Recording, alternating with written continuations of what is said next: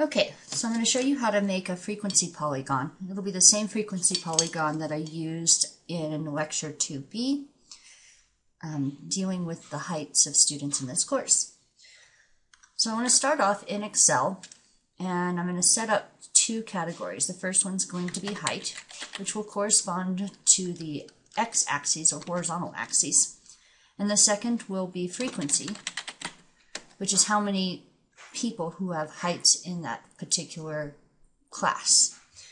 Now, our data for this ranged from, I believe, 60-something to 70-something. I think setting up the ranges in with 63, 66, 69, 72, 75, and 78 makes it possible for us to have a closed-end frequency polygon with the first and last bins having a value of 0. That means that it'll go down all the way to the x-axis and make the shape closed at both ends, meaning it touches the x-axis. Then we had 7 people in the first bin, 6, 5, 0, and then our really tall person in the last bin.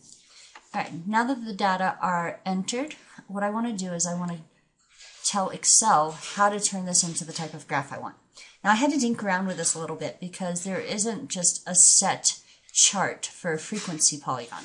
I mean, at first I thought it was going to be this area thing, and when I clicked on it I went, whoa, that's so not what I want.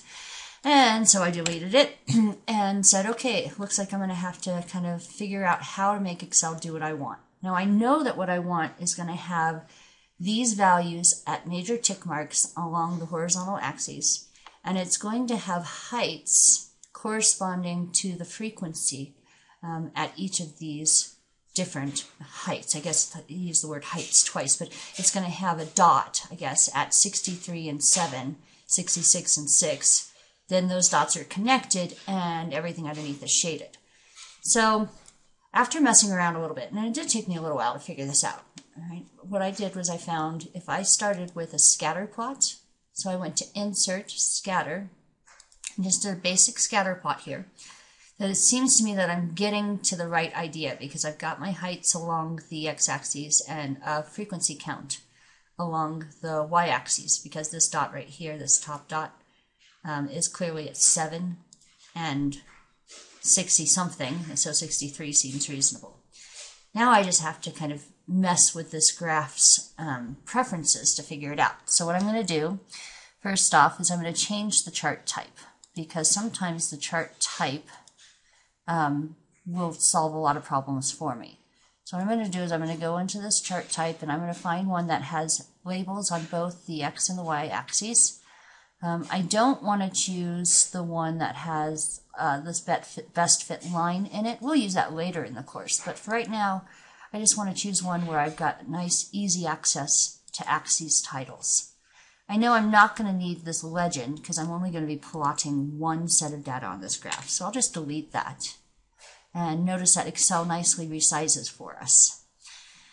Now, I could show this frequency polygon continuous from 0, but it's a little misleading because we have nowhere even close to anyone at a height of 0 inches.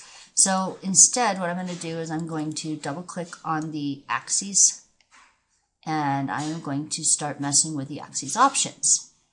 First, I want the minimum value to be 60, and then the maximum value to be 78, and my major unit happened every 3 inches. So this is what I did, is I just started with this and went for it and saw what happened. Ah, that's pretty good. I like that, right? Because right now I've got all of my heights that I wanted. Those are the midpoints of the bins, right? And I have dots corresponding to the frequency at each of those heights. Now what I want to do, though, is I want to get it into the frequency polygon look. And this is where it got a little bit interesting. Oops, I'm going to hit close there. I double clicked on that. I want to actually change this chart type now that I've got it set up to be that area type that we talked about before. And it didn't work when I just automatically clicked on it, but like I said, after dinking around with this for a little while, I found that if I then change the chart to an area type after I have all of these preferences set, that it makes it possible for me to get what a frequency polygon is supposed to look like. All right, excellent, almost done. Now what I'm going to do is I'm going to change these titles. Now I double-clicked and it opened up that window. So then I closed it and I tried to double-click again, and this time it did what I wanted, which was to let me change the axis title. Now this was height in inches, and the y-axis was frequency. And then you always want to give graphs a nice descriptive title. So frequency polygon heights of RSEM5100. Yeah, we'll be specific. OL1 Spring 2012 students.